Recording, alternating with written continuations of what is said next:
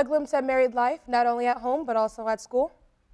And Jack's been asking some imponderable questions this week.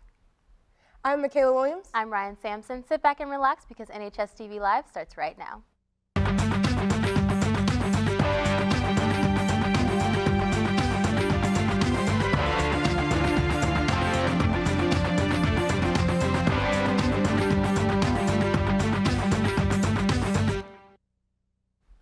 The sophomore class is sponsoring a concession stand at the Destination Imagination Tournament at Hatfield Elementary on February 10th from 9 to 3. If you would like to volunteer to help, please sign up at the link below or contact Miss Avila in room 2306. STEM will be taking orders for Chick-fil-A Valentine's cookies in the Mixmaster again today during Invest.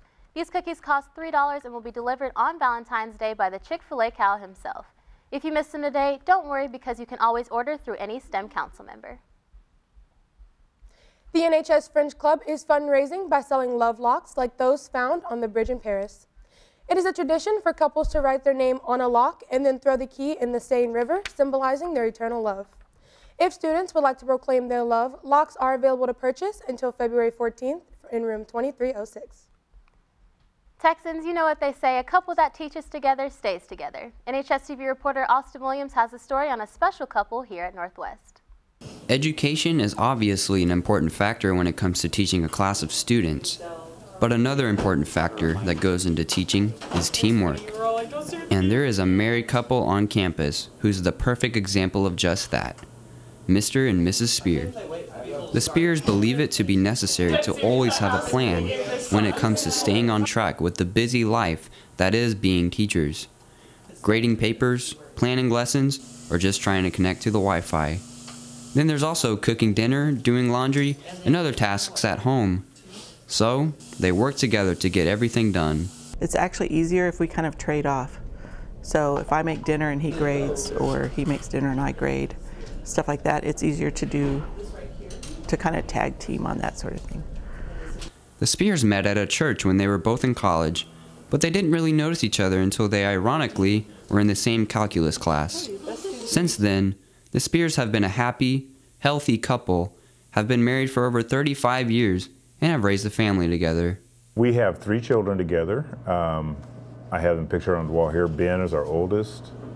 He was born in 85. Then John is 86, and Michael tagged along sometime after that. With Valentine's Day coming up, couples all around might be planning to take their special someone to a fancy candlelit dinner in the city. But not the Speers. The Speers plan on having dinner together in their home because it's not where they are that's important to them. Spending their evening together is just enough. This has been Austin Williams, NHSTV. We are very happy to see Mr. and Mrs. Speer working so well together in and out of the classroom. Now, this week's Texans on Main Street is sure to get the gears in your head spinning.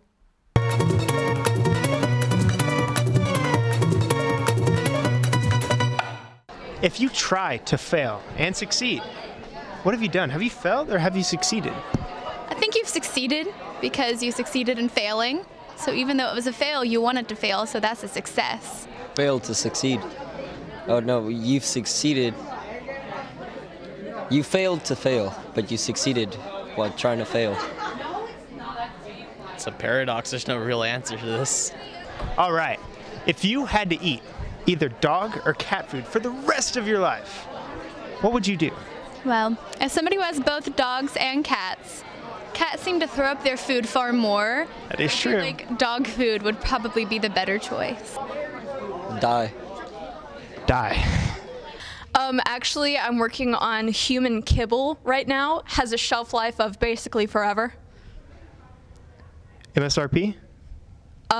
Yes. Why are they called buildings if they're already built? I don't know. Shouldn't they just be called built? Built? Because they're done. That's true. I think we should write a letter. We should. That. Mr. President, built.